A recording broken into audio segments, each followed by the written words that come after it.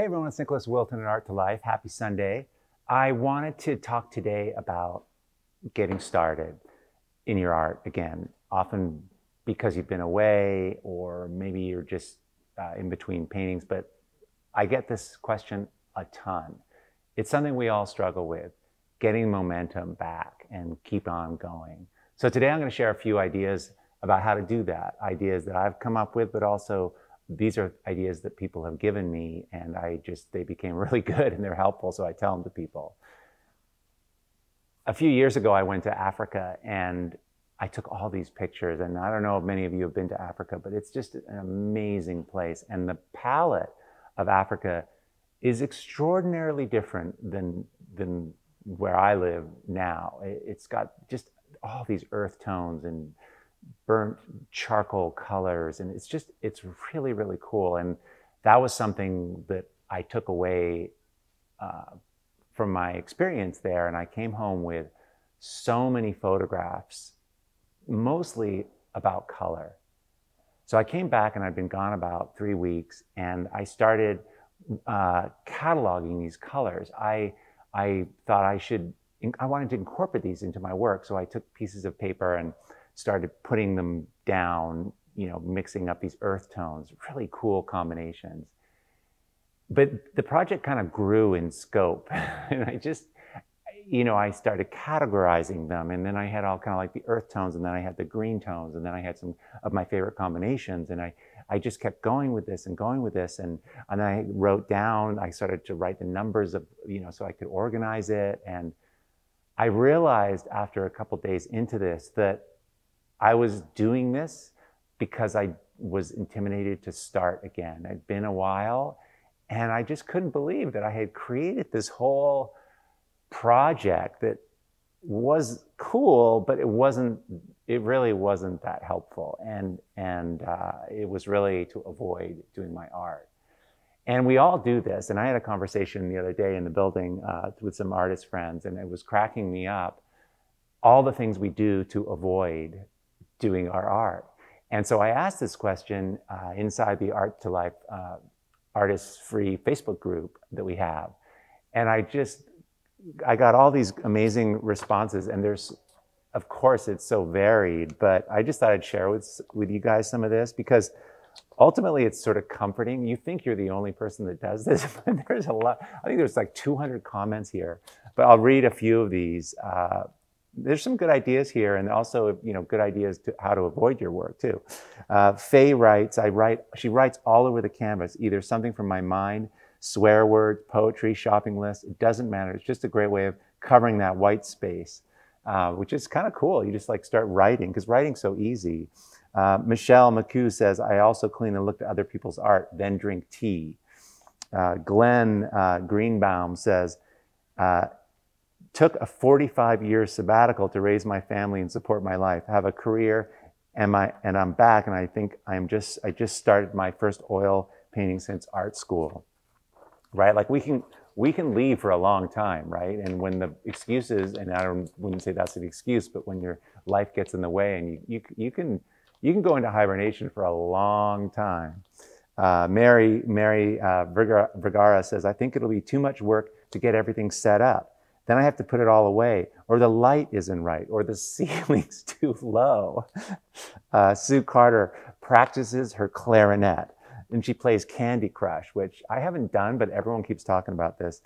Put out the washing, bring in the washing, do some gardening. She never cleans. A lot of people clean. That's really common. Ina says, gives us this great quote from Picasso, inspiration does exist, but it must find you working. Pretty cool. I've never heard that. Diane DeMori, I start reading a new book and tell myself, when I finish this book, I'll start a new painting. Then I start another book. Veronica Lamont watches around the sink, wipes down the kitchen surfaces, check dust on stair skirting boards, look at Facebook. Hey, all these jobs need doing. Diane Williams simply peels paint off her palettes. Susan McGarry, she decides to cook the most complicated recipe of yotam ottolenghi or bake Mary Berry cakes, telling myself how creative I'm being. Becky Brandel, I think, gets the award. She goes, "I watch you." Linda Henning mows the grass. Right. Marty Nuku buys stuff. Vera bakes cookies or convinces herself a headache's coming on. Anyway, you get the idea. Liz Payne sits with coffee in hand and does a Sudoku puzzle, which usually doesn't come out the first time. And then she gets agitated and yells at herself to put the puzzle down. And by the time I take notice of my own advice, it's nearing mealtime. So really, there's no time to start now, is there? Anyway, you get it, right? It's super common. And if you get nothing else out of this Sunday little conversation, you should feel comforted that we all do this and that you're not alone. But a couple ideas here that know that the more art you make, the more you do this, the more you do, the frequency, the more you do, the more you will do. It just, and of course the inverse is true also. The less you do, the less you do, and it tends to snowball. So it's kind of important to talk about this because you want to break that. And even if it's a little bit, that will work in your favor. It just gets it in your head and it's easier to come back in and you're on a roll.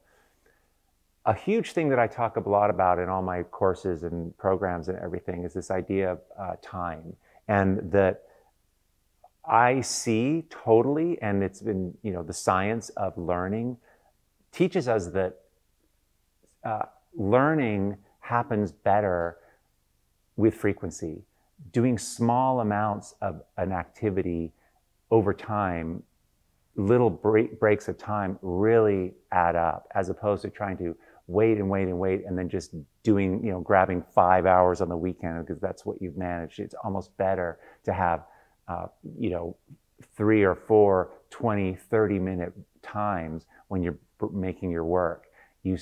Why this is so is because when you make something and you create something, you're making it, and then when you leave and you come back, it's in the absence of it is when you actually learn. When you come back, you see things objectively and you see things differently, and then you improve, and you improve a little bit, and then you do it again, and you improve a little bit. It's this idea of visitation and absence, and it's going back and forth, back and forth.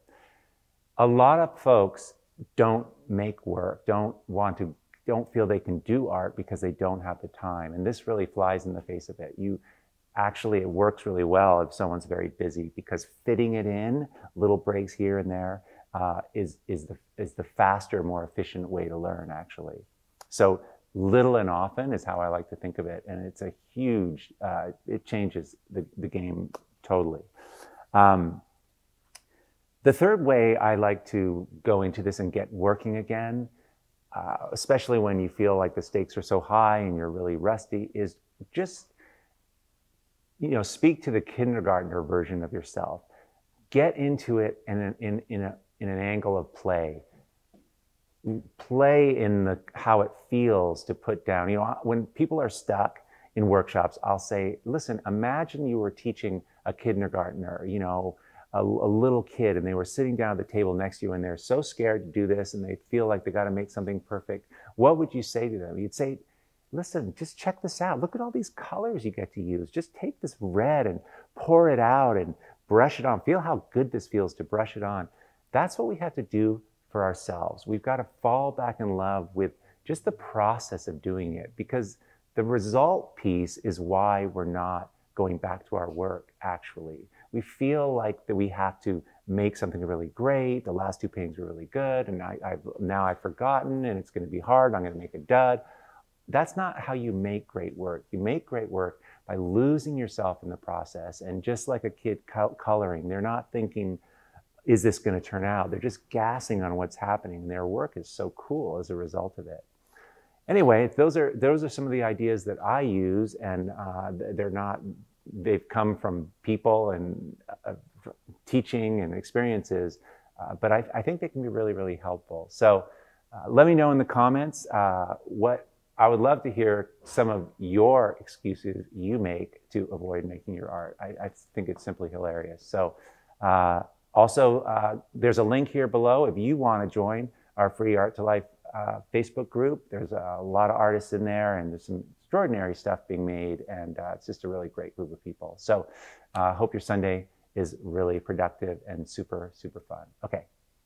Hey everyone, if you found this helpful, I have a whole lot more to teach, share, and inspire you with every single week. So please join the Art to Life YouTube channel by clicking the subscribe button below. Okay, great. Let's do this.